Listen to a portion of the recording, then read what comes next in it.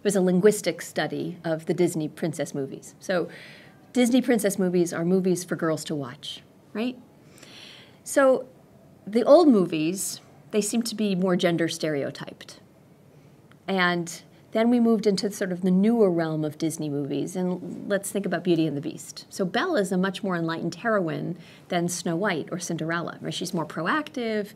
But interestingly, if you look at the linguistic data from those movies, men talked more in the earlier movies, but not appreciably more. I mean, they talked more, but not a lot more. But if you look at Beauty and the Beast, she's more enlightened, but men are talking appreciably more during the course of the movie. We hear more from men than from women. So the interesting thing about that, these are movies for girls predominantly, right? So if the movies for girls have men speaking more than women, what about all the other movies? The movies that are for boys or the movies that are for the general public? What we see is that we hear in our media men talking more than women. And so we've gotten into the habit of thinking that men have more to say or that we should listen to them more. We just are accultured to that. And I think that that's another hindrance. It makes it harder for women's voices to be heard.